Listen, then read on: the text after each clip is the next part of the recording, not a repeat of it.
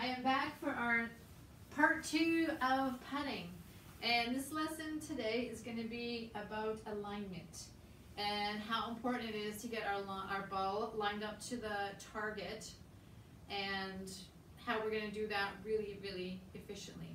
So the first thing I have is my awesome Callaway golf ball. Yes. And there's always a line, or this one has an arrow on it. So a lot of the golf balls these days have arrows on them. So I'm going to get my Sharpie pen out. I'm going to super duper make sure I know I can see it really well.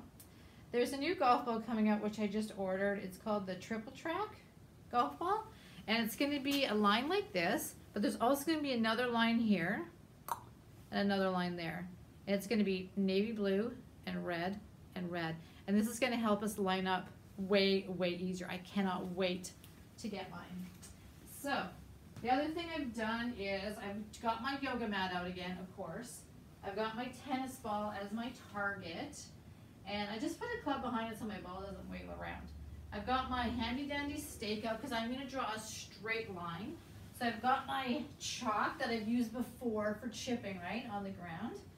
And I'm going to make a nice solid straight line. And this is how I'm going to practice my alignment. So last time we talked about rhythm, so I hope you guys have been doing that with your 72 beats per minute. If you're a little faster or slower than that, that's fine, but you don't want to get any more than 2 or 3 beats per minute outside that. Because everyone has a little different rhythm. People move faster or slower, but that's kind of the average number. I'm going to line up my target. All right, so when we line up, and you guys are going to do this when you're golfing this week, okay? You're going to get your line on your ball, and you're going to line it up down your target line, and you have to approach it from behind like this. Okay? You're not going to go like this and try and line it up. You have to get like directly behind it in order to see it. And now I need to find the sweet spot of my putter. So here's our putter, and there's always a sweet spot, right?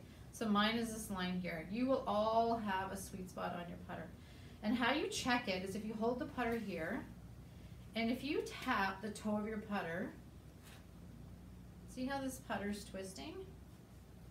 It's twisting open. If I tap the heel, it's twisting closed. So it's actually going like that and closing. If I tap the toe, it's opening. So if you want to tap the sweet spot, you'll notice that the club goes straight back. So it's kind of cool to see that. Kind of hard to see that here. All right, so I'm going to get my sweet spot down that line, but what are we going to do first? Right, we're going to take our 2 practice strokes with great rhythm, which I will put on again just to integrate 2 lessons in one. Holy moly, we are so advanced here. Ready? All right, I am ready for this. So,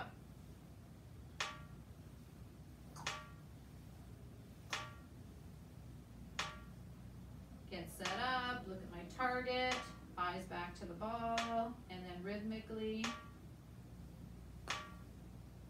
yes, right down my line, and then hit the target. Sweet. So practice that obviously as much as you can, but go in your garage. Remember, we're going to do like a minute of training with the metronome. Just going back and forth to feel it. And then you can do like 10 putts. That's about 5 feet, I would say. So you get that set up. You're going to be so confident when you get out to the greens. You're not going to smash the ball anymore. You're going to have this beautiful rhythmic stroke.